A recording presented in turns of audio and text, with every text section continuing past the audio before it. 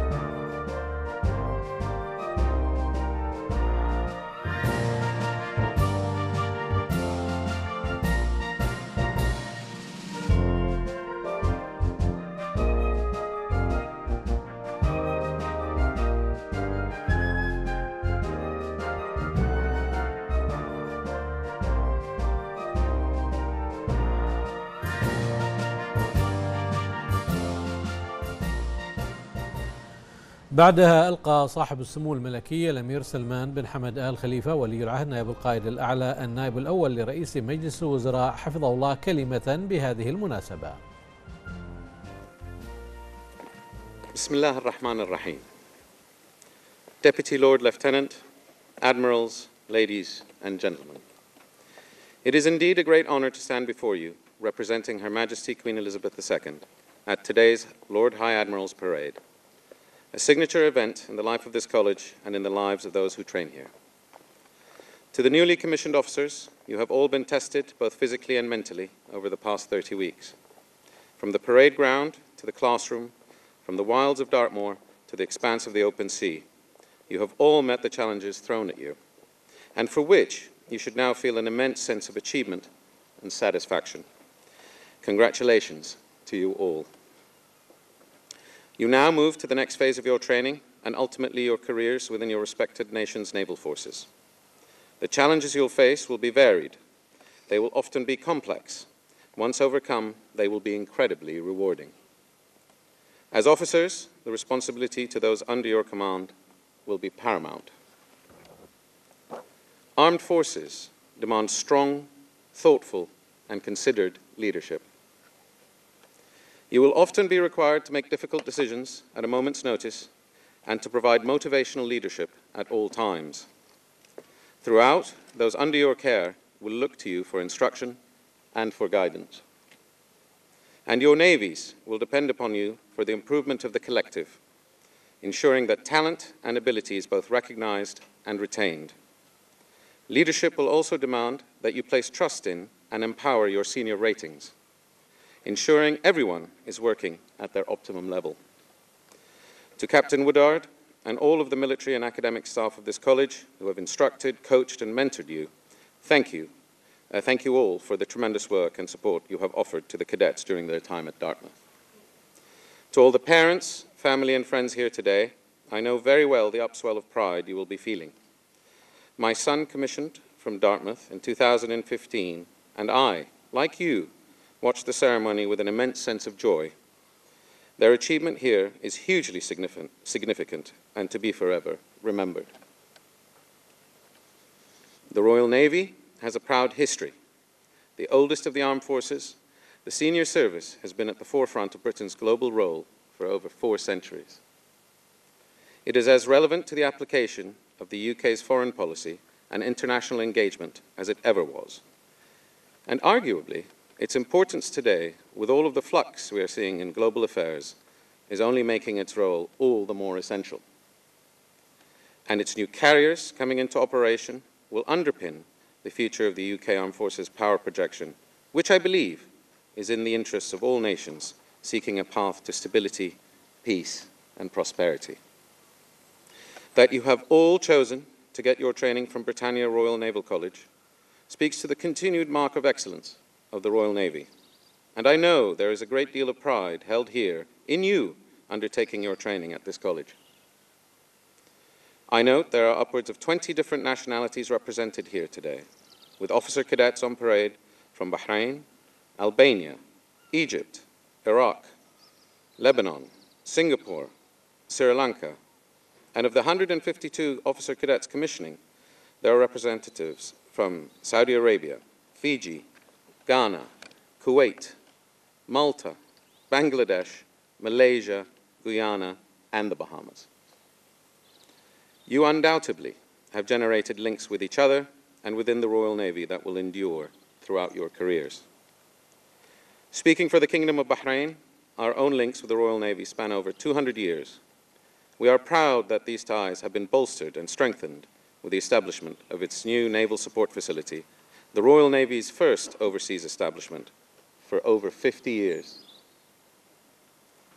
Navies serve as an essential component of any nation's security architecture. Through their monitoring and patrols, they can readily identify and neutralize threats and ensure that trade routes remain open and secure. They also stand ready to respond to conflict scenarios and humanitarian missions at a moment's notice. The challenges are real. Your resolve is in no doubt. This is your time. Thank you all, and to say once more to those commissioning today, congratulations, all my very best to you in your future naval careers. Thank you.